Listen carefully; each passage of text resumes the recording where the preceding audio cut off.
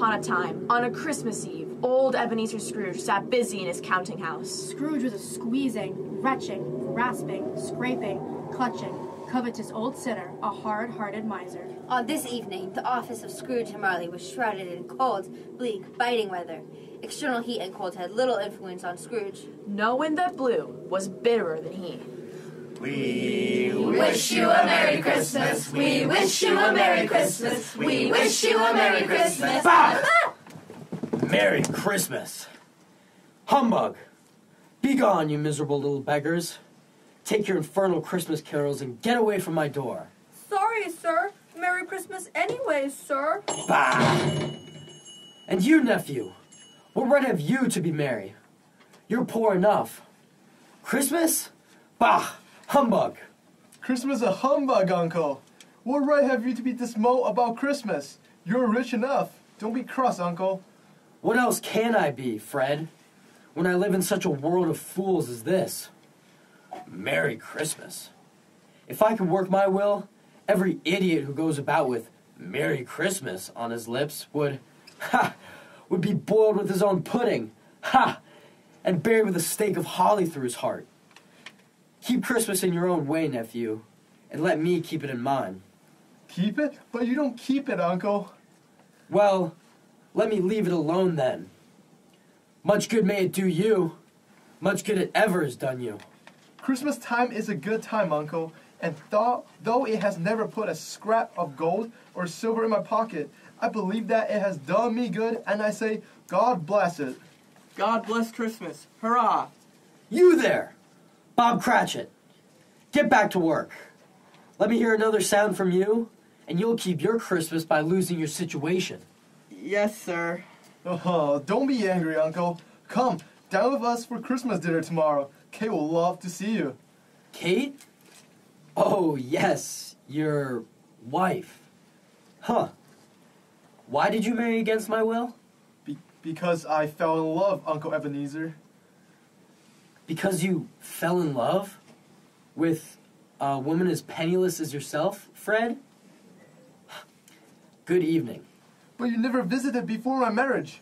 I wanted nothing from you. I asked nothing of you. Very well. Good evening. Oh, I will keep my Christmas humor to the last. So, a Merry Christmas to you, Uncle. Good evening. And a Happy New Year. Good evening. Mr. Cratchit, see my nephew out. This way, Mr. Fred, and a Merry Christmas to you. And to you and your family, Bob. How is Mrs. Cratchit and your children, and especially your youngest, the little boy? Tim, sir. Tiny Tim. He's getting better. Thank you for asking. Happy Christmas. Two to see you, mister. Good day, sir. Have I the pleasure of addressing Mr. Scrooge or Mr. Marley? Mr. Marley, my partner, has been dead these 7 years. In fact, he died 7 years ago this very night. I'm Ebenezer Scrooge. Oh, well, at this festive season, Mr. Scrooge, we seek charity for the poor and destitute. You see, many thousands are in want for common necessities. Hundreds of thousands are in want for the simplest comforts, sir. A few of us seek to buy the poor some meat and drink, and means of warmth. What shall I put you down for? Nothing. Ah, you wish to be anonymous. I wish to be left alone. I don't make merry myself at Christmas, and I can't afford to make idle people merry. I support the prisons and the workhouses. Let those who are badly off go there. Oh, but many can't go there. Yes, many would rather die. If they would rather die, they had better do so and decrease the surplus population. I see. So the firm of Scrooge and Marley declined. It's enough for a man to understand his own business and not to interfere with other people's. Mine occupies me constantly. Good evening. Very well, sir. You made your views quite clear. Good evening to you. Mr. Scrooge. It's 7 o'clock, sir. And it is Christmas Eve. So, I suppose you'll want all day tomorrow, eh, Mr. Cratchit? It's not fair. Why should I pay a day's wages for no work? 'Tis but once a year, sir. A poor excuse for picking a man's pocket every 25th of December. But I suppose you must have the whole day. Huh. Well, be here all the earlier the next morning, Mr. Cratchit. I will, sir. Thank you, and Merry Christmas. Merry Christmas. Indeed. Bah! Scrooge took his melancholy dinner in his usual melancholy tavern and walked home through the rolling fog and bitter cold. He silently passed the urchins crowded around the fire in the streets, trying to keep warm. The icy Scrooge trudged along through the dark streets, but just as he reached the door of his dismal house, he thought he heard something calling. It was the voice of his long-dead partner, Jacob Marley, whose ghostly face appeared on the door knocker. Scrooge hurried inside, closed the door, and locked himself in. He double-locked himself in. He checked the sitting room, bedroom, lumber room, all as it should be. Secured against surprise, Scrooge put on his dressing gown and nightcap and sat down before the fire to take his gruel, when suddenly...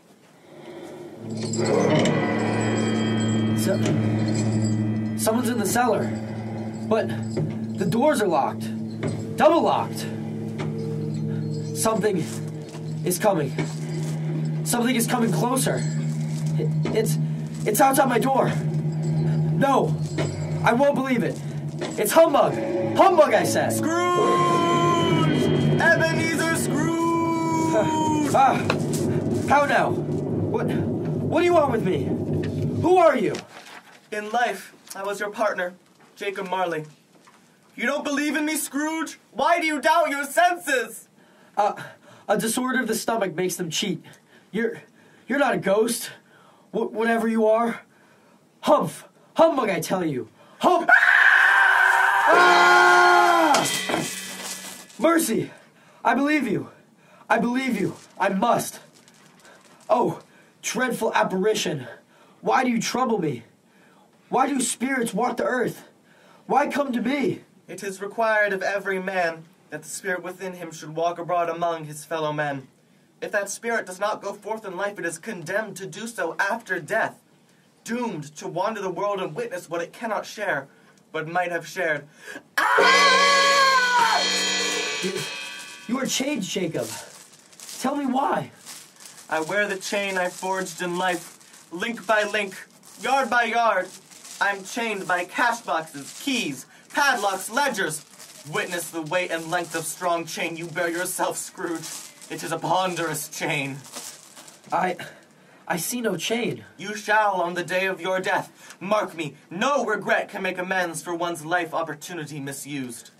But you always were a good man of business. Business? Mankind was my business. The common welfare was my business, and it is at Christmas time that I suffer the most. I'm sorry for you, Jacob. Is there anything I can do? For me, it is too late. But I have come to warn you of a hope and chance of escaping my fate. You will be haunted by 3 spirits. Expect the first tomorrow when the bell tolls 1. The second the next night at the same hour. The third upon the next night at the last stroke of 12. Without their visit, you cannot hope to shun the path I have tread. Ebenezer, look out this window. That poor woman and her infant huddled on the doorstep below. Look that you may see for your own sake. Ghosts. Hundreds. Chains. Just like yourself. They surround the woman. But they're not haunting her. They're pleading. Does she see them? Why do these ghosts lament, Jacob? Why do they wail? They seek to aid her. They seek to do good in human matters, but have lost their power forever. They wail in unceasing torture and remorse. Beware this cruel fate, Ebenezer. Beware! Beware! Beware! Scrooge awoke. He was lying on his bed, still in his robe. Was Marley's visit a dream or not? He decided it was a dream and nothing more. But suddenly, the curtains of his bed were drawn aside, and Scrooge found himself face to face with the unearthly visitor who drew them. It was a strange figure, like a child, yet not so like a child. It's like an old man. Psst, psst. Ebenezer Scrooge. Are you the spirit whose coming was foretold? I'm the ghost of Christmas past. Long past? Your past. I come for your welfare. Rise and walk with me. Out the window? But I am mortal and liable to fall. Bear but a touch of my hand, and you shall be upheld in more than this. As the words were spoken, they passed through the wall and stood upon an open country road with fields on either hand. It was a clear, cold winter day with snow upon the ground. Do you recognize this place, Scrooge? Why, it's my old schoolhouse. But it wasn't a place of learning. More like a prison. On Christmas Eve, the school is not quite deserted. A solitary child neglected by his friends is left there still. A lonely boy reading beside a feeble fire. Do you know him? Yes, I know. I am that child. Alone. Oh, poor boy. I wish, but it's too late now. What is the matter? Oh, nothing. There was a boy singing a Christmas carol at my door last night. I should like to have given him something. That's all. Let us see another Christmas. Ebenezer, come to another Christmas past. A celebration!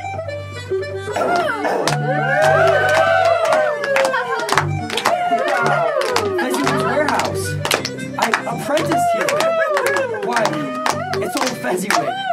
Bless his heart. It's Fezziwig, alive again. At one of his Christmas parties. Yo ho there, Ebenezer. No work tonight. Christmas Eve, haha. Join the fun. Merry Christmas, everyone. Come and dance. Do you recognize yourself, Scrooge? A young man with a twinkling eye and a future before him. He looked so happy. Oh, it was a marvelous party. With cake and punch and cold roast, mince pies, and plenty of beer. Look at old Fezziwig. Hey. How he dances. It's glorious. Oh, what a jolly time we used to have. It was a small matter for old Fezziwig to make those silly folks so full of joy. Small matter? Small indeed. Is it so much evidence praise? No. It's not that. It's not that, Spirit. Fezziwig has the power to render us happy or unhappy. To make our service a pleasure or a toil. The happiness he gives is quite as great as if it cost a fortune. What, is something bothering you, Scrooge? No. I should like to say a word or two to my clerk, Bob Cratchit, just now. Scrooge, my time grows short. Quick, several years later. Ah, Belle, as beautiful as ever. A penniless girl who loved you, Scrooge. And I her. It didn't matter that she had no dowry. We were so happy together. Until your career with Jacob Marley came between you. As you gained, so you lost. Do you see yourself? You're older now, a man in the prime of life. Your face has begun to wear the signs of care and avarice. Your eyes are greedy, the eager, restless eyes of a miser. No. Spare me this. Not this, Spirit. No. This music box is a beautiful gift, Ebenezer, but I realize I matter little to you. Very little. To protect yourself from a hard and cruel world, you have become hard and cruel in response. I have tried to cheer and comfort you, but another idol has displaced me. What idol could ever displace you, Belle? You now worship a golden idol. I have seen your nobler aspirations fall off, one by one. I wanted security, success, for you, Belle. I seek tenderness, not riches. Therefore, even though it is Christmas, I release you from our engagement with a full heart for the love of him you once were. No! Belle, don't! Dear Ebenezer, may you be happy in the life you have chosen. No! Belle! Spirit, show me no more. Why do you torture me? Remove me. I cannot bear it. Haunt me no longer. The whole scene disappeared and Scrooge had himself once more alone, back upon his bed. He drifted off to sleep, only to be awakened again by the stroke of one. He gradually noticed a great blaze of ruddy light glowing from beneath the door. Something was in the outer room. Come in, Ebenezer Scrooge. Come in.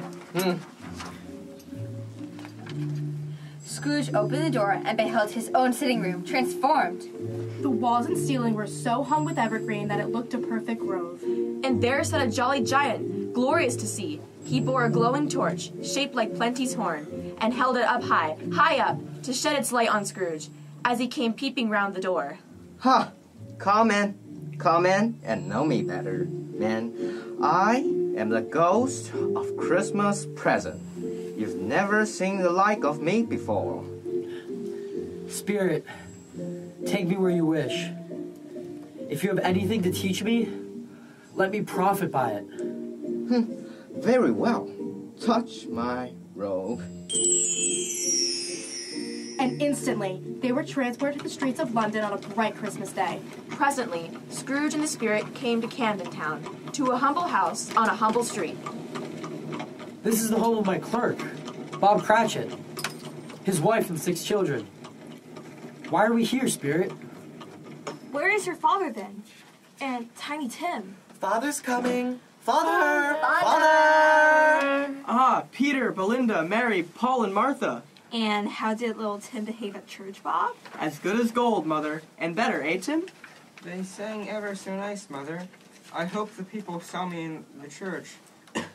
Because I'm a cripple, and it might be pleasant for them to remember on Christmas who made lame beggars walk and blind men see. Bless you, my son. See, Mother, his heart is strong and he will get better. I know it. Oh, smell like goose.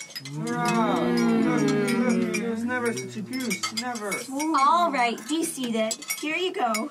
Take your turn now. There's plenty of stuffing, dressing, and plum pudding for all of you. Martha, dear, sit next to Tiny Tim and make sure he eats plenty. He must get strong and well. If anything should happen to him. Oh, Mother, don't even think that. I'll see that he eats well. Here, Tim.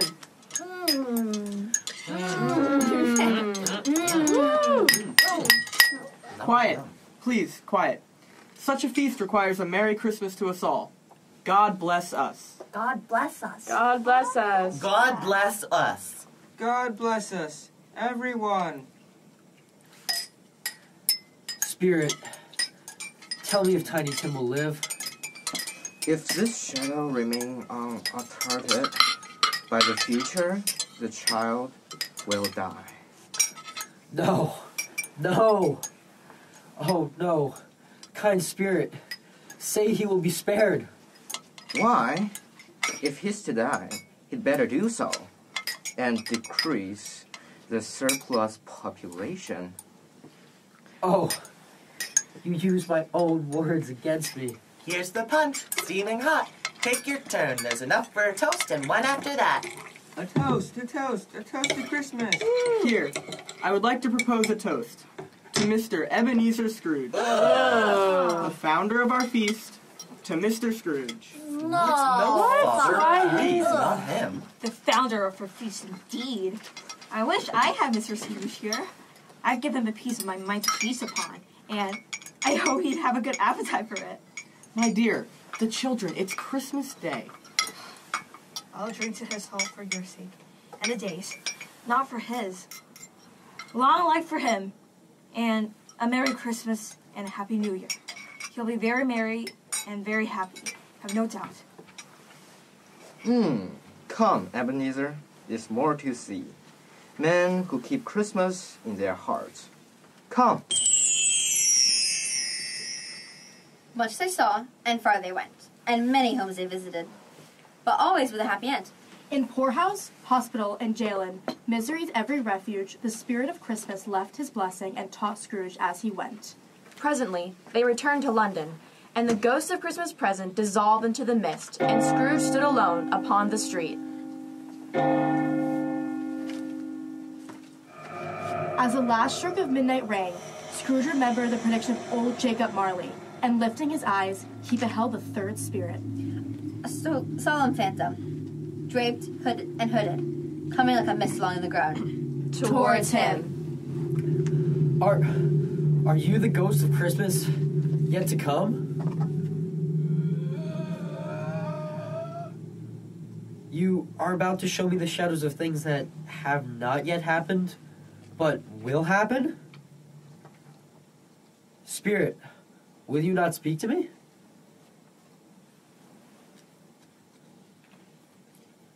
Ghost of the future. Oh, I fear you more than any specter I've seen. Lead on. The night is waning fast, and time is precious to me.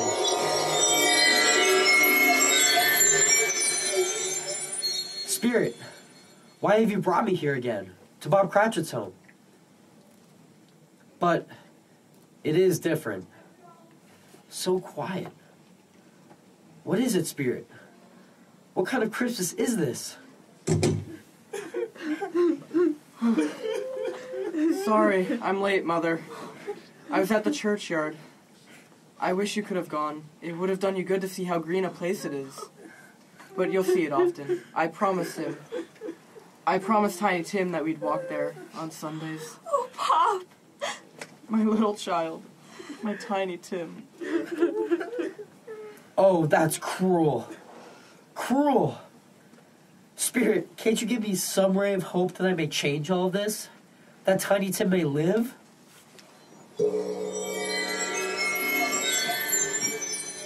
Spirit, where are we now? Merciful heaven, the churchyard. Desolate, lonely, crumbling graves. Is poor Tiny Tim buried here? Tell me, Spirit, are these the shadows of things that will be? Or are they shadows of the things that might be? Spirit, that gravestone to which you point, what is on it? Wait. The name on the grave is Ebenezer Scrooge. No! No! No, Spirit. Why show me this if I am past all hope?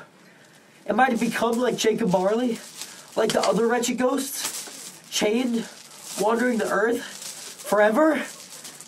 No! No! Spirit, hear me. I'm not the man I was. Tell me that I may change these dreadful shadows. I'll honor Christmas in my heart. I'll try and keep it all the year. I'll live in the past, the present, and the future, and not shut down the lessons they teach. I pray, please, Spirit, that I may sponge away the writing on the stone. I beg you, I'll change. I'll change. I pray, I beg you. I'll change. I'll change, please. I'll change. Why, what's this? My bedpost?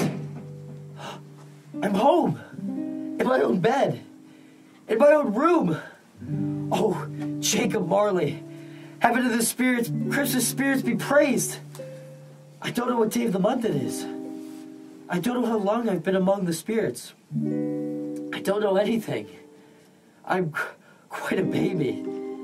Man, I am merry as a schoolboy. I am as giddy as a drunken man. Oh, glorious light, fresh air. Ah, the window. Why, Merry Christmas! Merry Christmas! And a Happy New Year, sir. Boy! What's today? What day is it, my fine fellow? Today? Why, it's Christmas Day, sir. Christmas Day? Ah, I haven't missed it. The spirits have done it all in one night. And so they have done it, all in one night. Scrooge took the boy to the poultry shop to buy their prized turkey and have it delivered to the Cratchit family as an anonymous gift. Then the new Ebenezer Scrooge dressed himself all in his best and got out into the streets of London.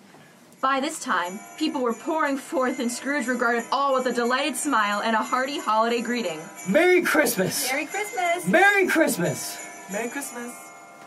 By chance, Ebenezer came upon the charity seekers he dismissed yesterday, but today he apologized and made a large donation to their worthy cause, with many back payments included. Mr. Scrooge! He continued on to the home of his nephew, Fred, who is in the midst of his Christmas dinner with his wife and friends. And so, Ebenezer Scrooge rejoined his family and rejoined the family of man. The next morning, he arrived early at his counting house to catch Bob Cratchit coming in late. But was Bob ever late? The clock had struck 9. No Bob. 1/4. No Bob. Finally! Mr. Cratchit? What do you mean by coming in at this time? I am very sorry, sir. I'm behind my time. It shall not be repeated. I was making rather merry yesterday, sir. Bob Cratchit. I'll not stand this sort of thing any longer. Therefore, I'm about to raise your salary. Oh, please, sir, you're going to raise my salary? But, sir... Wait. No, Bob. I've not lost my senses. I've come to them. A Merry Christmas, Bob. A Merry Christmas that I have given you for many a year. Sit down. We'll discuss your affairs over a Christmas bowl of smoking bishop, Bob Cratchit. Merry Christmas! Scrooge was better than his word. He became as good as a friend. As good as a master. And as good as a man as the good old city ever knew. And to Tiny Tim, who did not die, he became a second father. And it was always said that Ebenezer Scrooge knew how to keep Christmas well. May that be truly said for all of us. And so, as Tiny Tim observed, God bless us, everyone. Ladies and gentlemen, all through the holiday playhouse, not a creature is stirring that doesn't wish our radio audience a Merry, Merry Christmas. This story was adapted and scored by Anthony E. Palermo. If our little production has provided you with good cheer, then you have only to thank Charles Dickens, The true founder of our feast in this fairy tale for all ages, especially our own. This has been a very merry production of Drama Workshop! Merry Christmas!